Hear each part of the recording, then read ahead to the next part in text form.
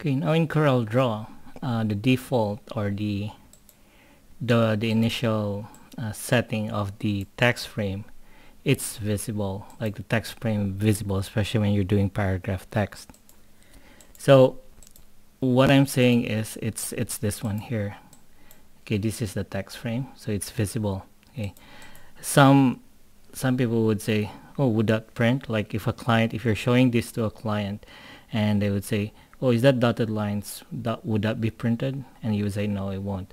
Now, how do I remove the text frames? Because whenever I make a paragraph text like that, right, and then I have something in the clipboard, so I'll just paste it here. Okay, and whenever I do that, it automatically creates a text frame. And so how do we remove or make it invisible, the text frame?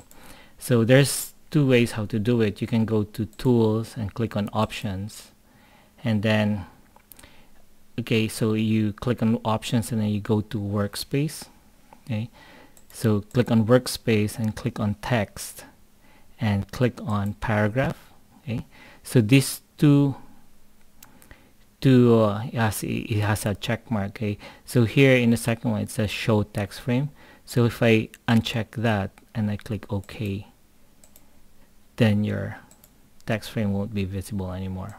Okay, that's so every time now you create paragraph text, the text frame won't be seen anymore.